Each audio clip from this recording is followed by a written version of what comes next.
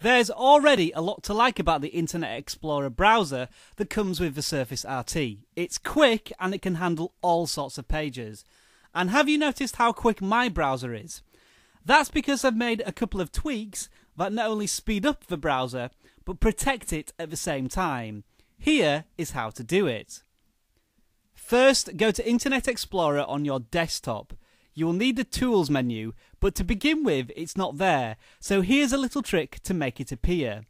Long press on the blue bar portion of the window and then select Menu Bar. This will make your menus appear as they usually would on any desktop window.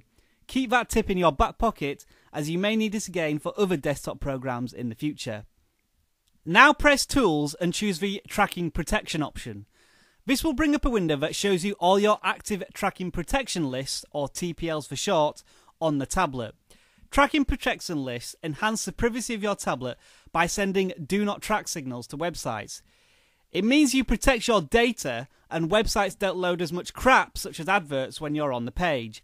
Basically, it makes your tablet safer and faster. Now, these lists are not authored, maintained or controlled by Microsoft, and some lists might be a little too strict for your needs if they're designed and targeted towards children. It may stop you accessing the content you want to use. So you're best off starting by selecting some of the more popular lists, and if you're not happy with them, you can disable them by going back to the tracking protection screen as illustrated here. Whatever list you decide to use, tracking protection lists are a useful addition to the browsing experience of a Surface RT.